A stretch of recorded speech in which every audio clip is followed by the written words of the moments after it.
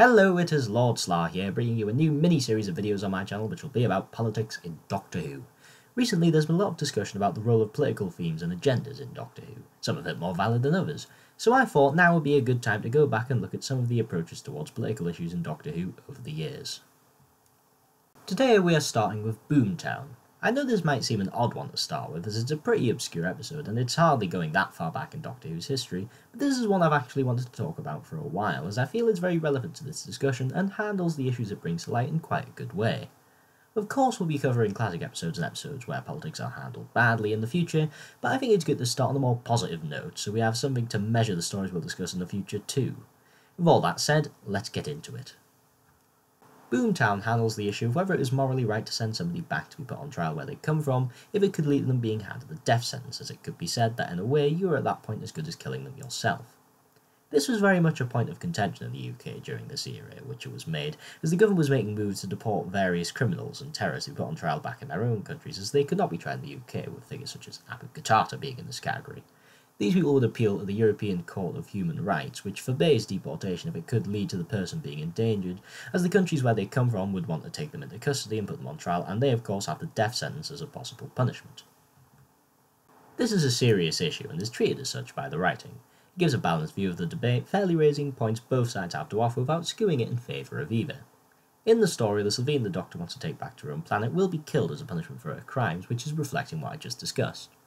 The morality of taking her to her death is something that is clearly difficult for the Doctor, as he knows he'd be taking her to her death, and this is highlighted by the part of the episode where she asks as her last wish to be taken out for dinner. And it's raising the point in the viewer's mind that could you stomach sitting face to face over dinner with a person who you'd be sending to their deaths, even though you're not actually doing it yourself? It's very strong writing in that respect, because rather than telling the audience what to think, it uses events in the story to raise points in the viewer's mind to get them to think about it and to come to their own conclusions. Of course, the other side of the argument is represented too. The Doctor doesn't want to take her, but feels as though she poses a danger to Earth, which can be seen by the way she's willing to kill and destroy just to get off the planet. It shows that even though it may not be moral to kill them, perhaps it is even less moral to let them stay and risk harming innocent people. Again, the episode does a good job at implying this rather than outright stating it, getting the viewer to think about the issue at hand and come to their own conclusions. The episode also does a good job of humanising the Slitheen as well. She's shown not just to be a monster, with the way she spares the journalist at the beginning when she's reminded of how she lost her family in the previous Slitheen story. This is needed as it's important to show that these dangerous and evil people are still people too. Perhaps a better decision about their fate can be made if they're humanised in our minds. Of course, the Doctor points out that this one act of mercy is no way representative of her general behaviour and in no way makes up for any of it, which too is important to remember. But again, this shows the writing bringing nuance to all aspects of this thorny issue, which makes it very effective in the way it gets the viewer to think about it.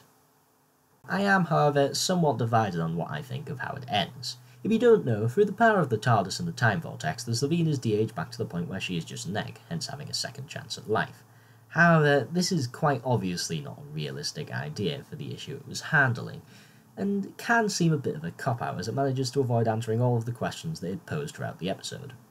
However, perhaps this is actually a good thing, as the aim of the episode was clearly to encourage viewers to take a nuanced view of this particular issue, and to think about it for themselves.